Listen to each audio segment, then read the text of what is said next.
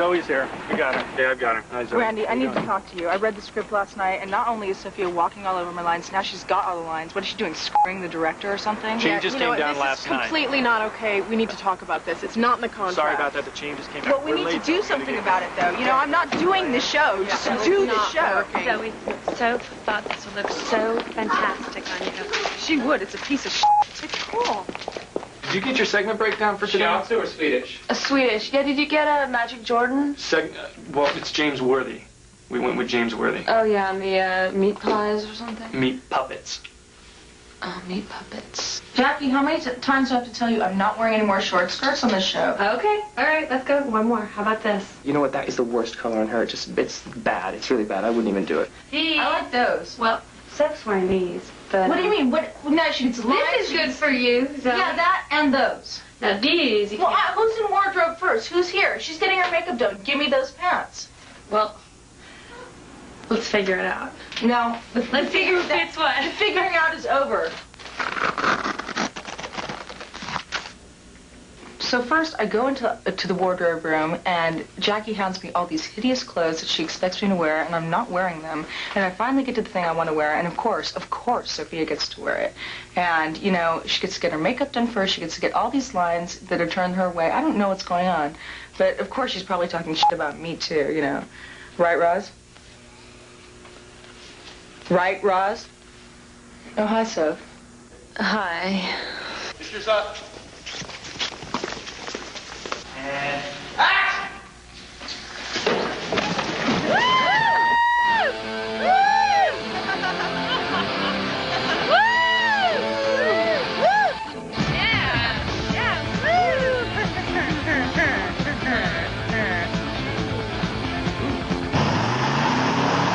Oh, I drive a Mercedes. A big, fancy Mercedes. See, I got a little dough, never had very much dough before, and, I kind of charged into the store and said, let me have the biggest, blackest, shiniest, most expensive car you got.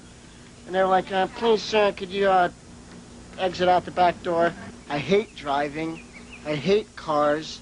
And cars, to me, are sort of a metaphor for all the evil in this city and just everything that disgusts me and sucks my soul out.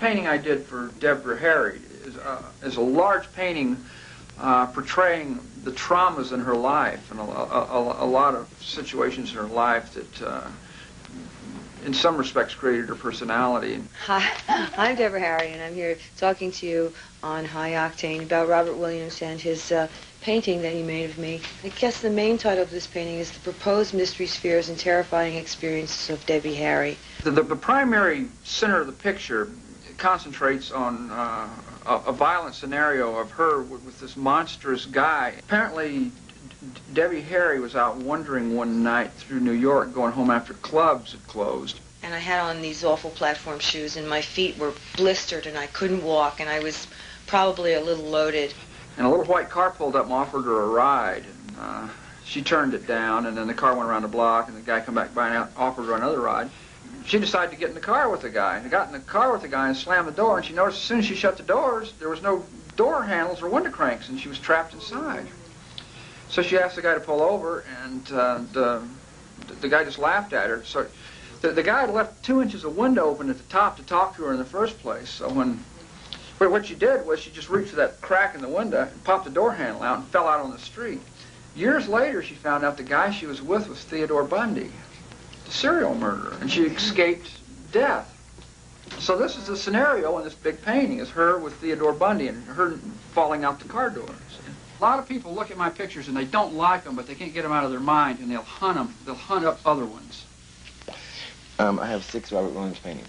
After a while, they'll buy one of my books, and then they're really hooked. Somehow I got a hold of one of his books. It'll start a cycle of having to find these damn paintings. Then I just said, well, I don't know what I have to do, but I got to do it to get the paintings. It just clicked with me. I felt like he was like a modern-day Hieronymus Bosch. He's whacked, and He's funny and he's witty. This particular painting here deals with your standard mad doctor combining a woman with a gorilla. It relates to my world, you know. I connect with him. I've made love everywhere in an automobile. The fenders, the trunk, the rumble seat, the front seat, the back seat, the top and the hood. There's custom cars and there's hot rods. Now, a custom car is for picking up girls. A hot rod is for keeping girls off your mind. This car here was a hot rodder before, it was a hot rod car before World War II. See, before I was born, hot rod teenagers were driving this thing, dragging it up and down the streets that you're very familiar with. This is a moving Southern California landmark.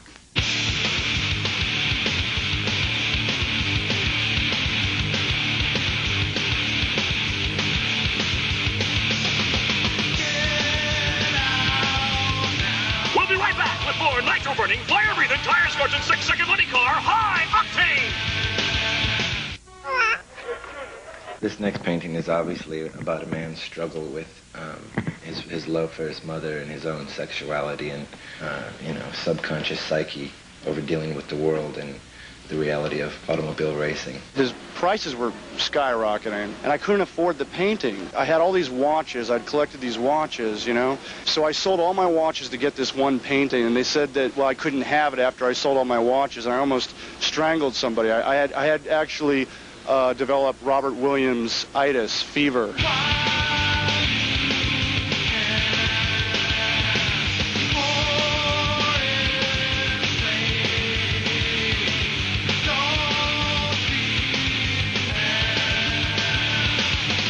My painting on the front.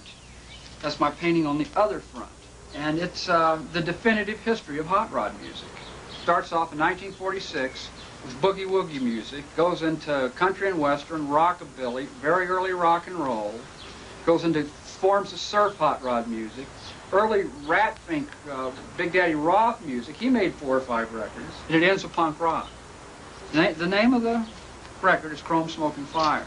This record is off the market, you can't even get it. The thing about Sex and Violence is it's a wonderful form of energy. You know, you can almost start a car battery, start a car just on the energy that comes off gratuitous sex and violence.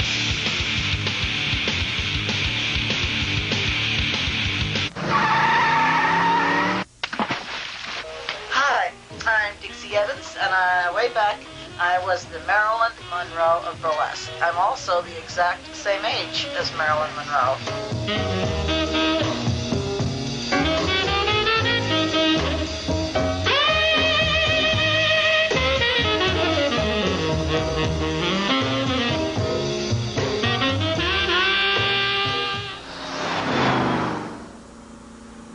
Who's our next guest? Anna Sui. Who's that? Designer. What kind of a designer? A fashion designer. We're here in the back room at Anna Sui, and we're going to go inside the store.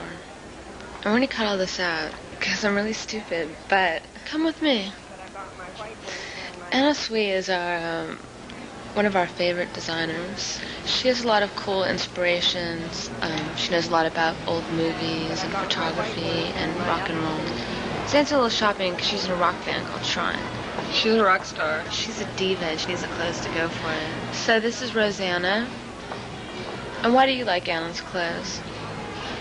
Because how can you not like something like this? Oh, here's Anna now. What are your inspirations for designing clothes? Well, every season, I kind of choose a new sort of inspiration. This past collection that you see here, I went back to all my little girl fantasies about fashion. Was to always wear tiaras. Hi, Anna. I love this hat on you. I have a fancy of wearing only dog hats. You could walk into a room with your head down and still have a face on. This is the little A-line sports dress.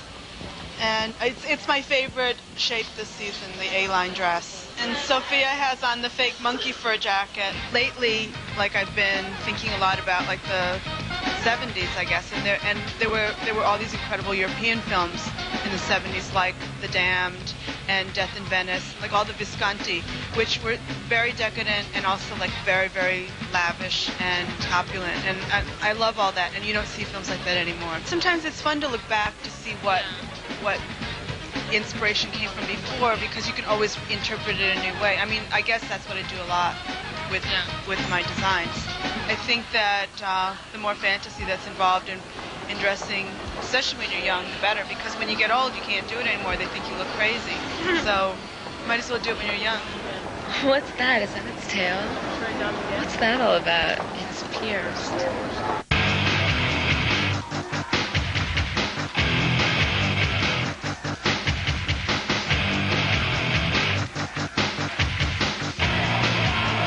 Well, first of all, we start off with about 100 feet of chain wrapped in the front, through the hood, through the frame.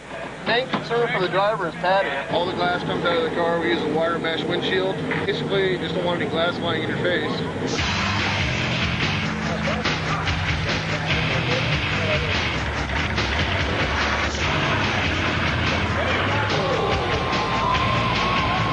Destruction Derby! 3, 2, 1.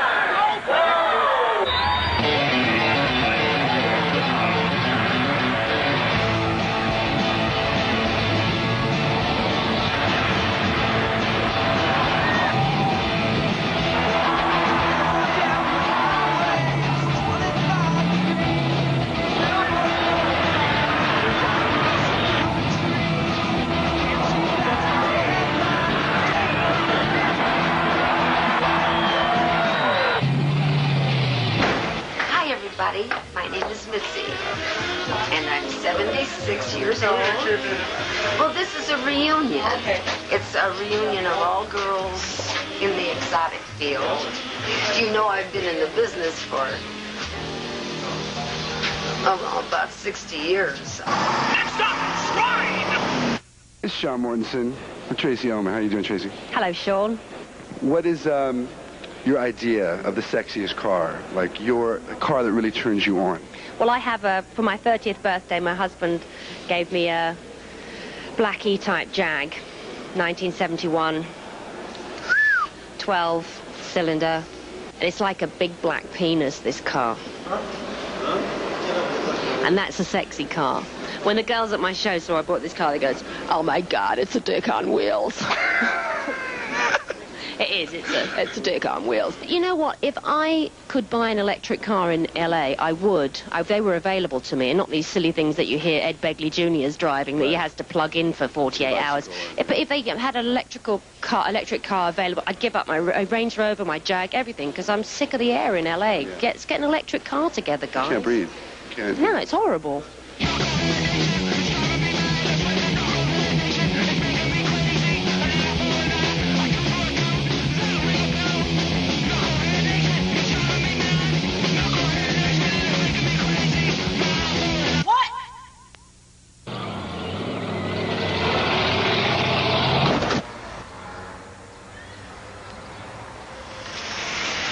Excuse me, do you know how to get to Beverly Hills from here?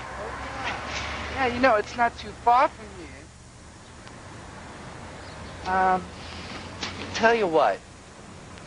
Get my head out of the car, Jackie! Get out of the car! This is the goddamn car, Jackie! Move it!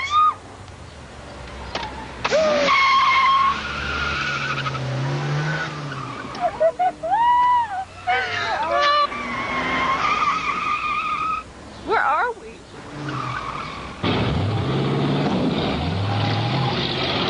Shrine.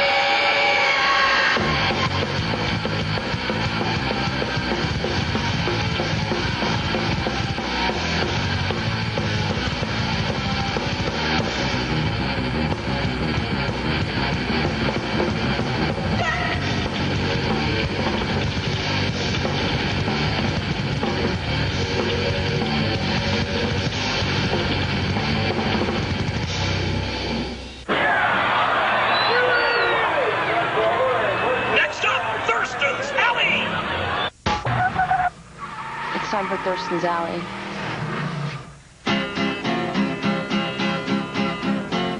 Here we are, down around Thurston's Alley. You can sing, you can dance, you can model, you can act. He'll talk about it with you. Anything goes, anything at Thurston's Alley. Ladies and gentlemen, welcome once again to Thurston's Alley. The wind is kind of blowing some somewhat rank odors. We love the smells of New York. I'm here with the beautiful, vivacious Sylvia Miles, one of my favorite actresses of all time. I remember seeing Midnight Cowboy. You were like the one character in that film that I knew was really real as far as coming from New York. Hi. Who's that guy? Somebody I know, you know. You know him? Beat it. Were you into punk rock when it was starting out in the 70s? You know, New York Dolls even? Going? Yeah, I, as a matter of fact, you know, I mean, he's the, oh, I shouldn't say this because he's my only disappointment. David Johansen. Oh, because of the Buster Poindexter yes, character? because it's like, you know, Yeah, well. he found a gimmick, you know. We all have a gimmick once in a while, but, you know, you can't stay with it for too long. Otherwise, your life becomes pretty trite. But you are, in a sense, a true purveyor of the high-octane aesthetic that we're going for here. I have no fear. I'm not afraid of hiding things or not being myself or withholding things. I'm not even afraid of looking stupid because I figure, God, somebody else got to look more stupid than me, so why should I be afraid, right? Right on. And on that note, keep on laughing, keep on reaching for the stars, rocking and a rolling, strutting and a strolling, looking for some barbecue. Anything at Thurston's Alley. What's high-octane to you? High octane means pure adrenal and speed. It's like nitrous oxide coming right out of your ass. So you need speeding dolly shots down the drain. I was born with high octane. High octane. I would like to be a high octane actor.